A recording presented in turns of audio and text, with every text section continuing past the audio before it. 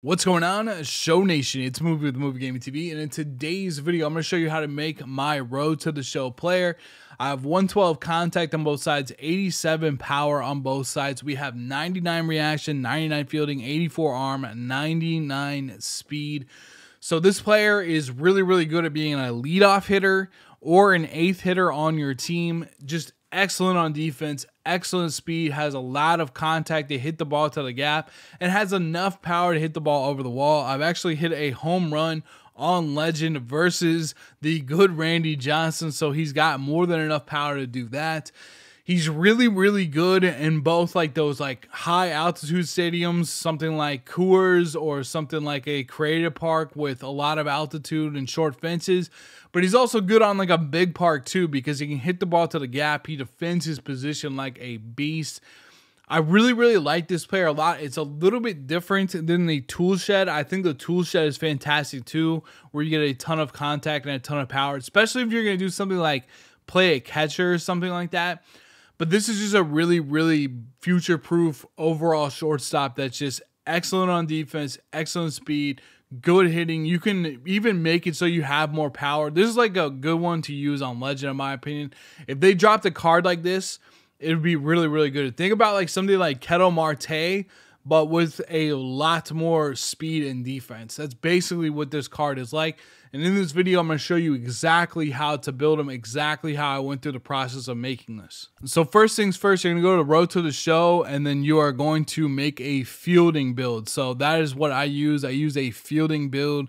Go to Road to the Show and make a fielding build. For the roster, there's a million rosters out there that are like, go to the Phillies, go to Detroit. You might know what I'm talking about. Go to one of those where the computer is at a very low overall. You're going to want that. It's very helpful in your grind. And then go to the team that it says for you to go to. Once you're in Road to the Show, let me first show you my settings, all right? So for the settings, for the gameplay, I do hit on Legend, and let me tell you why. First of all, we're going against zero type of overall type of cards. So I like to hit on Legend because I feel like if you hit on the lowest difficulty, which you can do and will probably speed up the grind, I just feel like it ruins my swing, and I don't want to do that. So when I do this on Legend, I actually get a little bit of, I don't know, quote unquote work done at the plate. Like I feel like it doesn't mess up my swing. I feel like it keeps me interested. When it's on the beginner, I personally just, I get very bored like that. Like I cannot do that. I need a little bit of like something to do with the game. So I like to keep it on Legend. What I would say that it feels like is it's on about All-Star, because the cards that you're playing against are so bad that you're going to be able to still like crush the ball on this. Like, so keeping it on Legend is really what I like to do. You can lower the difficulty to make it easier for you, but I personally like to do it on Legend. And if I'm showing you what I did to grind my player, I did it on Legend. As far as mode specific, now what you want to do for this is you want to make sure that you have the player lock button mapping on classic. I turn off the showtime opportunities. For the fielding opportunities, do some. So if you want to get a lot of XP, make sure you have the player lock fielding opportunities on some. This will make it so like when it's hit to you, you throw it to first base. And because they have zero speed or like no speed at all when they're running to first base, turning double plays and throwing them out is very easy. You're going to get a lot of XP. Like I feel like they turned down the XP for like, you know, just hitting only, but for the fielding, and I'm sure for the pitching, if you made a pitcher, you can get a ton of XP that way. And it's really the fielding that gives you a lot of XP, and it's super easy to do. For the base starting interface, I do recommend that you use buttons for these as well, so you don't have to like always push up or down on the left stick to make them go forward and back. It's nice to be able to hit R2 and L2 to make them go for the base running. And for the base running opportunities, you go to none, and I'm going to show you how to max out your speed without having to do any stolen bases or anything like that. So I definitely recommend that you go with all of these settings. Now, the next thing that you're going to want to do, I'm a little bit later into my career, so it's not as important for me now, but for the stadium assignment, this is very important. Now, what you could use a created player stadium, or a created stadium, but I really don't think it's that important. But for all of your home games, I recommend that you do this. So for your home games, you're going to set the stadiums like this. You're going to go to the classic stadiums and you're going to play at Polo Grounds. Now, let me explain why you would want to set all of these to Polo Grounds. When you hit the ball into the gap in Polo Grounds or over the outfielder's head, now keep in mind they do not have a lot of speed. When you hit it over their head, and with as much speed as this player has, you can get a bunch of inside the park home runs.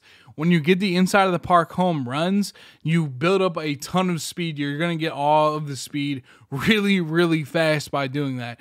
But I don't want to play all of the games there. I just want to play all of our home games there. So half of our games, all of our home games, we're going to set those all to Polo Grounds. That way we never have to steal any bases to get our speed up or anything like that. And we can get all of our speed just by hitting it over their head and basically going for inside the park home runs while they chase after the ball. So go through for every single team. It doesn't matter if they're in the AL or the NL. Just go through one time and set them all to Coors Field or set them to Laughing Mountain. That's going to be your best bet. And then all of your home games play at Polo Grounds.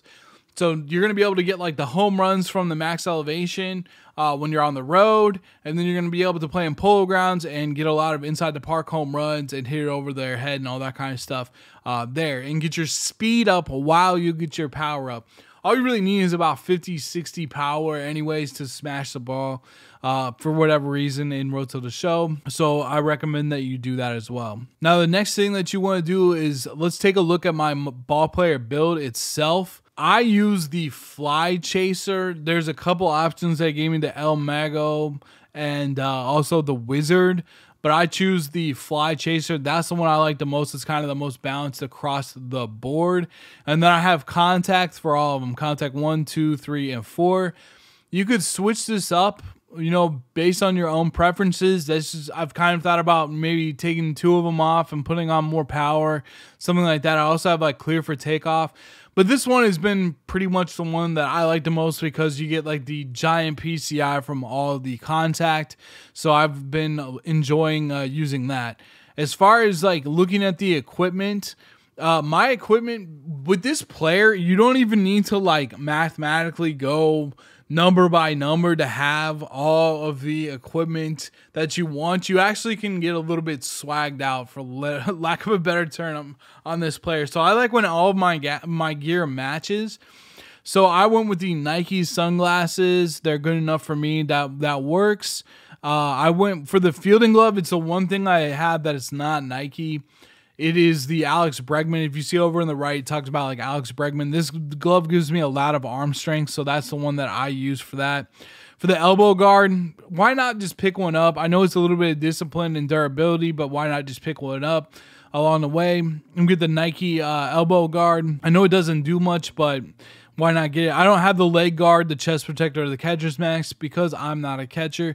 Shin guard, we're rocking with the Nike shin guard. Just a gold. Pick it up. Just get a little bit of batting clutch and durability. Doesn't do much of anything, but might as well pick it up anyways. For the cleats, I go with the Mike Trout's 1212. Solid enough. We already have max reaction, so we're not worried about that. We get a ton of speed. The ceiling is what it is, and I just think they look cool. For the socks, make sure you do the Jackie Robinson program in Diamond Dynasty. Go into Diamond Dynasty, go to the programs. I'll just show you that real quick if you're not aware of that. If you only play Road to the Show, let's go check this out real quick. But you're going to want to do this because you get a bunch of free gear. So you're going to go into Diamond Dynasty, and then you're going to go over to Play, and then go to the programs here. Like I'm in the way, but go to programs. Go to other programs, and then what you're going to want to do is do the Jackie Robinson Day. Go through and do this. All you have to do is tally 1 hit, I believe, and you get all this stuff. You get the free socks, you get the free back grip, and you also get this bat that you don't necessarily need. You get this card as well. But make sure you do that because you're going to get the free socks and the free back grip. So that's something that you're really going to want to do almost no matter what. All right, so we got those socks from the Jackie Robinson thing. For the bat, I use the Shohei Ohtani bat, and if you do not have this one from the pre-order, I'll go and show you the one that you want to get. If you don't have the Shohei Ohtani bat, you're going to want to save up and get this one right here because it gives you +9 power and +7 contact. It's even, you could even consider using this one over the Shohei Ohtani bat. Honestly, it would give me a little bit more power. I think that's a really, really solid bat. To me, this is the best. It's not even just to me. This is the best bat in the game outside of the Shohei Ohtani bat. And the bat grip, we got it for free from that getting one hit with Jackie Robinson. The batting gloves, I use these Trout ones as well. 6 contact, 5 power. Plus, it just fits with our Nike vibe that we got going on. That's one of the things I like about this player. You don't have to have a bunch of mishmash gear. Your player can look real cool. So I really like that about it. Wrist guard, might as well pick up the gold wrist guard. Get a little bit of discipline and durability. And it looks nice. Ritual item, legendary call. It's a must. +8 power, +8 contact. Especially for our player when we have a ton of speed and fielding. We should go get legendary call, which we're going to do there. And then definitely get the compression sleeve. This gives you +5 to your arm strength, which is really, really important for our players too, because we need a little bit of the arm strength. And then that's basically all the gear that I have on my player. Now, as far as my appearance, I am 5'10", 158. For my stance I use Tommy Edman stance. I will link a video at the end of this video with all the best swings in MLB The Show 22. The reason I make them 5'10", I talk about it in this video, is if you find a swing that you like. Personally, my favorite one this year is Tommy Edman swing. He is 5'10", 185. I made him 5'10", 158 because, like, for some reason when he's 185, his player model does not look like Tommy Edman. So I had to drop the weight way down, but that's how I get him to look like that. So if you really like a swing, like you're using a card that you really, really like, that's when I recommend you make the player like the same height and weight as that. So when you're hitting, it's like the same thing. So that's something that I recommend, and I will link the video at the end of it, or at the end of this, that has like all the best swings in the game. And it's not only just my opinion with the best swings. You can always go into the comment section as well, and there's going to be a lot of people commenting their favorite swings. So like maybe if you don't like any of my ideas, you can always check out the comment section. From this point forward, I mean, it's pretty simple. You're just going to go through, you're going to play every single game that you play. When you do the drills, the main things that you're going to, looks like I'm going to AAA or something like that at this point. I'm pretty much done with this player, but when you do the drills, this is actually perfect that it worked out like that.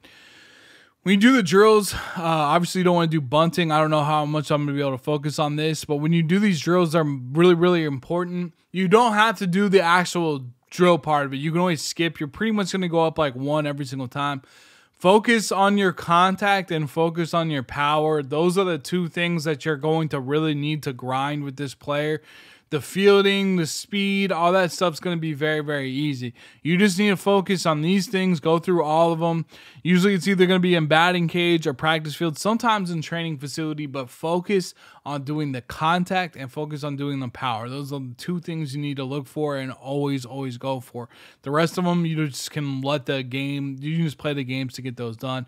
At this point for me though, I have pretty much everything here. So there's nothing really left for me to grind on this player. So I feel like with that said, like I will go for something like stealing and base running aggressiveness, but go for the contact and the power, and then you can just always skip the drill. Anyways, that's how I built my Road to the Show player. Let me know if this helps down in the comment section below. If you have any questions, I will read that and get back to you. Thank you so much for watching. I'll see you in the next one. Until then, peace out.